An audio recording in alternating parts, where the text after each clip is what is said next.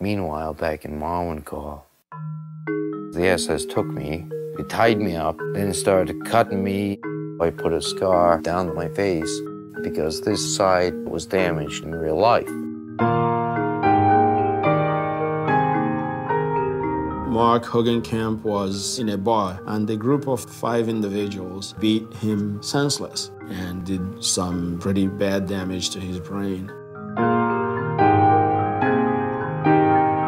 When the teenagers kicked my head to pieces, they wiped all memory of everything.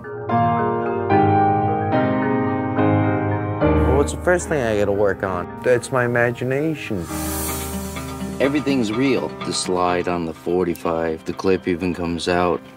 Sorry. Everybody has a dream. Everybody wishes they had a double that could do the things that they could never do.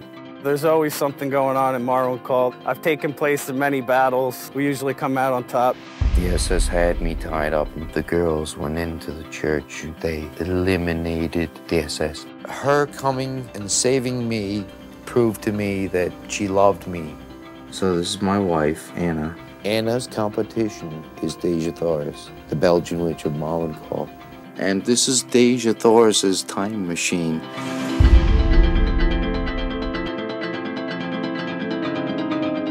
First saw Mark, he's in his full World War II regalia. Like, oh hey, how's it going? What's that all about?